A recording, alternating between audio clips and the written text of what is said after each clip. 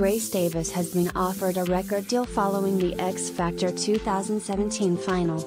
And the runner-up to this year's series is already working on her album. She told her followers, "I never got a chance to thank you, all-star, you have absolutely made my dreams come true, and today I was offered a record deal which is all down to you guys helping me get my name and my songs out there, which I am so thankful for. Heart, I am the happiest girl on the planet, Unicorn, X." In a follow-up message ahead of Christmas, Grace told fans, "I've been super busy these past couple of weeks writing new material for the album.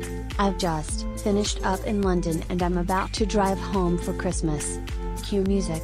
I just wanted to wish everybody a very Merry Christmas. I hope you have the loveliest time.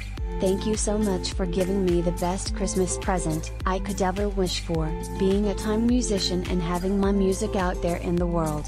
I love you all loads. Happy tears, always. GC. It's not yet clear which record label has made the offer, but X Factor boss Simon Cowell himself had been tipped to sign her. Grace went into the final as the underdog against favorites Roxu earlier this month. The pair were the last two acts left standing this year after Kevin "Davy" White finished third in the first half of the final. It was indeed Roxu who won the X Factor, but there was good news for Grace after her record deal offer. According to The Sun newspaper, this has been a fantastic year for talent and both Grace and Roxu would have been worthy winners. Grace Davies, The X Factor 2017. Grace and Roxu write their own material and are real and rare talents, and Simon and all of the Psycho team have made it clear they are keen to work with both acts. During her time on the show, Grace showcased a number of original songs with Too Young peaking at number 2 on iTunes.